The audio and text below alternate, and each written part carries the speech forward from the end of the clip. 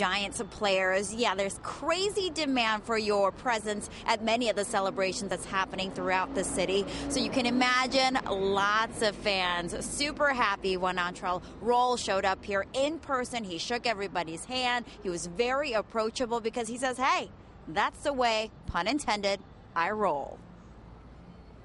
Unveiled Roll, now a Super Bowl winning safety for the Giants, graciously signed autographs and posed for pictures on the east side. Are you going to sleep at all? Because tomorrow you've got the big parade.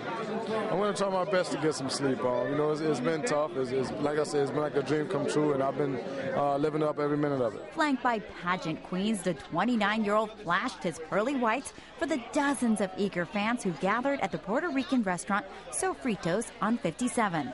Giants!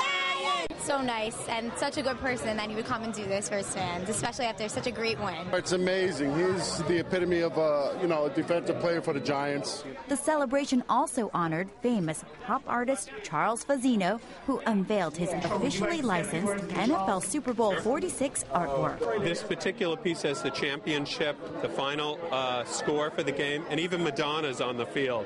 So I really try to be very exact. The 3D piece takes weeks to make and will cost you a cool $6,500. How much is it for me? We can work on that. By work something out, he meant $6,500 plus tax. Yeah.